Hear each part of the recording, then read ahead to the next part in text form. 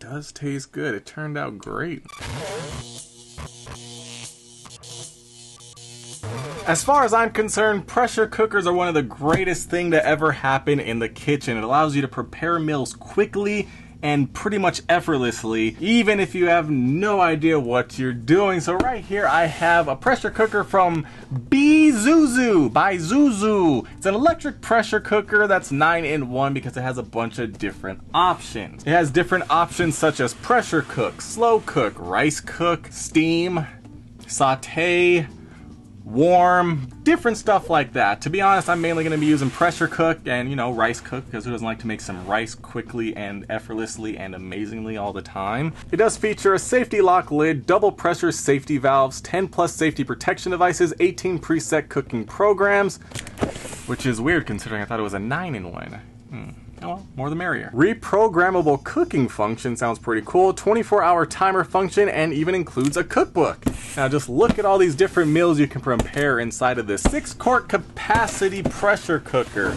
Oh man, I mean this box, it looks pretty nice, but also, you know, pretty mediocre. But so what's on the inside that matters? Let's find out. Pull this whole thing out, very easy. Nothing left inside the box. Got this plastic.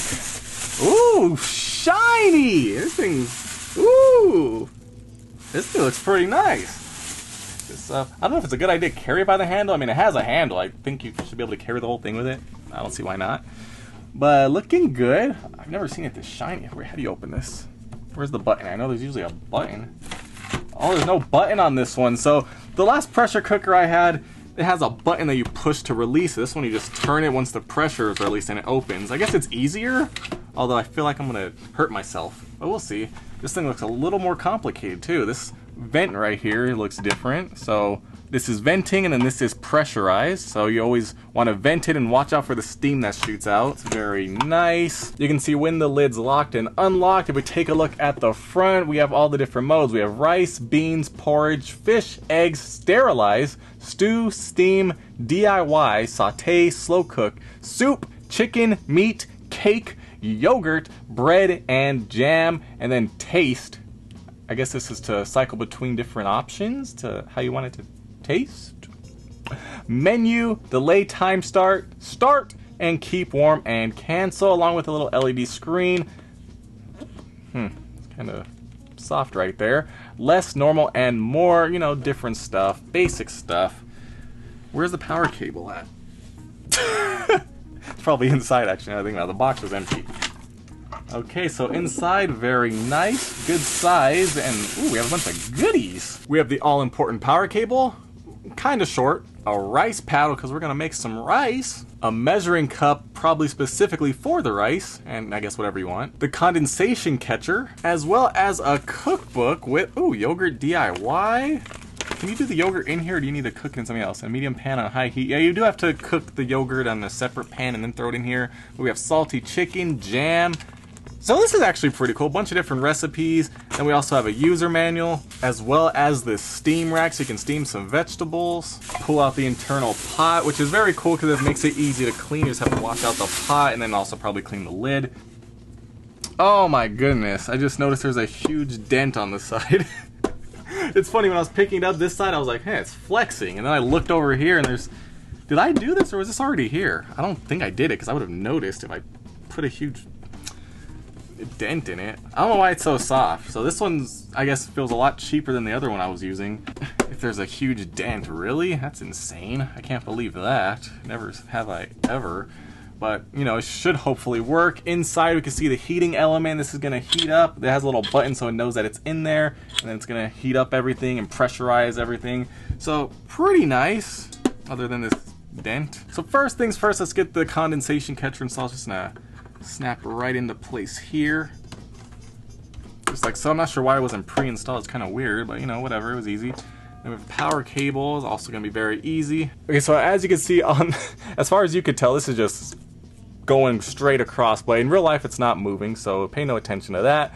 But we do have lights here, everything's lighting up, and we can put it to the test. So I'm actually gonna put it to the test right now because I'm kind of hungry. So let's get started. All right, so for our test inside of the pot, I have a 3 1/4 pound beef chuck roast along with some birria consomme, and I'm gonna try to turn it into birria because I'm stupid and I feel like it'll kind of taste the same, sorta. So let's see how fast we can cook this. Let's get this in place like so. And now, meat. Oh, so you can't actually press each one. You have to press menu to cycle through them all. Oh my god, you have to cycle through all of them. So meat's over here, it says 20 minutes? Yeah, let's see what happens. So 20 minutes, and then we have taste. Did it already start or something? What's going on? Taste. I think it's starting. Okay, so it was starting automatically because I stopped on it. So let me do this again.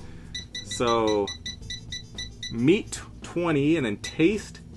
Oh, so you can do 10, 20, or 30 depending on how long you want it to cook it. Less, normal, or more.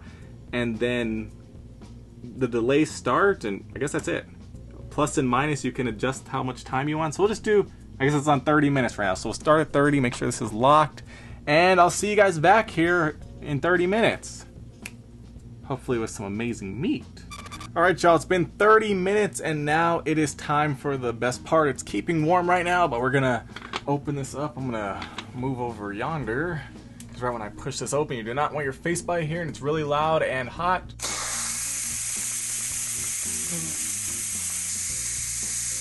I knew it was a bad idea, but I didn't do anything to prevent it. This thing just drenched the overhead camera. Well, that can't be good. I wiped it off. It still looks kind of foggy. Hopefully it subsides by itself. That would be disappointing. Let's open this up. Oh, here we go. Looking hot. So I did actually run this for about an hour and a half because I found I was supposed to do roughly 20 minutes per pound of meat. So I wanted to make sure it was good. I took it out after 30 minutes and it wasn't ready. So put it back in for another hour. Let's see if it's falling apart. Oh, it is coming off. I think I would still cook it a bit longer, but it is beginning to shred itself. Now you could take this out and shred it manually, but I like it to just fall off the bone even though there's no bone in this one. Oh, look at that. See that? Ooh. Look at that. See, normally you would slow cook this for hours. I did this for an hour and a half, 90 minutes. It's pretty good. Oh, there we go, like it's shredded. Yeah, this would definitely shred if I pulled out my meat claws. Let me actually pull out a little piece. I want to taste it. Smells good. Okay, looking good.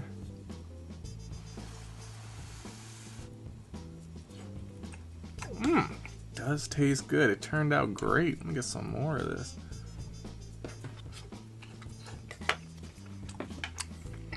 Alright, it's working well. Of course, if I cook it longer, I don't want to overcook it, but if I cook it longer, it would definitely start shredding itself as it's cooking. Alright, so the pressure cooker is working fine, doing its job. Now, would I recommend this particular pressure cooker? Not really. The problem was, you guys saw that, let me show you guys again in case you forgot, this huge dent. And this is pretty flexible. I'm not sure why. The last one I had isn't that flexible.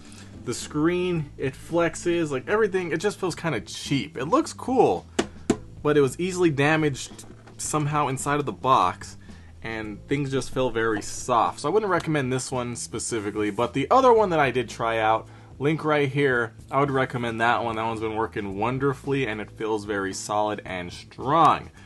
But if you want to pick this one up, obviously I'll throw the link down below, or you can check out the other one and pick that one up instead, which I would recommend over this one. I think they're roughly the same price, so it's better to go with the nicer option if you're paying the same price. But other than that, it is working well. I love pressure cookers. Let me know how you feel about pressure cookers. Do you think they're the life-saving invention that everyone needs in their kitchen, or is it just me because I'm lazy? But I do like to cook, but sometimes I just want to throw something in, have it cook itself without having to worry about it.